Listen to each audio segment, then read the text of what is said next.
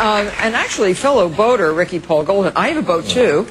And, you have the little Hinkley. Yeah, I have a picnic boat, which I adore. And it has a joystick. It does, and so joysticks are very easy. I don't know if you know, it's like playing a video game, because and you have to learn how to use. I had never played any games with a joystick before, but when I got it, it's so much easier than a steering wheel. Oh, sure, yeah. And you can maneuver it, and my boat goes sideways. So that's a bow thruster that pushes you this way and that way. Yes, it's really like the old Rolls. Old Chris Crafts don't have that. Beautiful. They don't have that, do they? Very jealous. No. You can, but anyway, your co-star, Beth Ehlers, I gave her a begonia, and what happened to the begonia? Yeah, she killed that.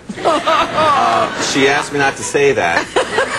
She killed my begonia. Oh, she killed it. But tell her to give me the pot back, and I'll give her another begonia. You will? Yes. Oh, that's the deal. But not in that pot. She's also got slippy fingers, though, so I hope she didn't break the pot. Oh, no.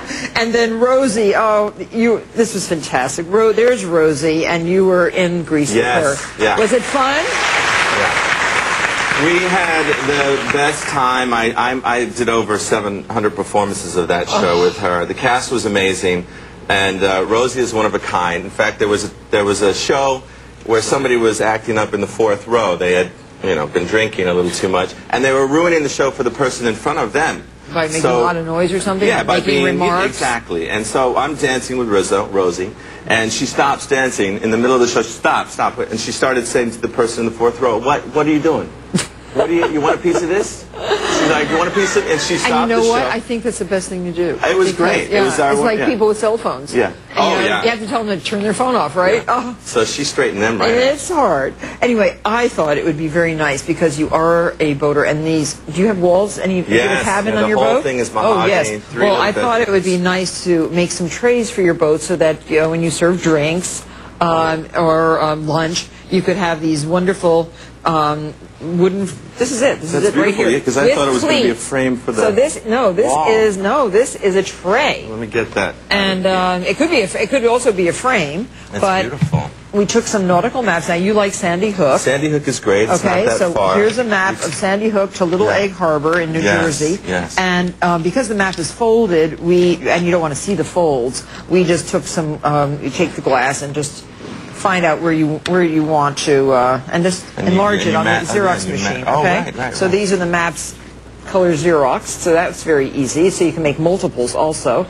And we found the frames. I think these were from Bed Bath & Beyond, and they're like $19. Right. These are beautiful wooden frames. You got these separately, right? Yep. And then you go to the nautical store and you buy the cleats. That's a brass cleat that would be on a boat for the lines. Yeah, and mark this as the handle. And okay, so yours is already marked. And so you just use your cordless drill. Now here's another little tip. When you don't want to go any deeper than a certain amount, put a piece of masking tape on your drill bit. So that will just mark, that's 1/4 of an inch. So that's a very good tip. Now put that on your mark and just drill. Try to be straight up and down.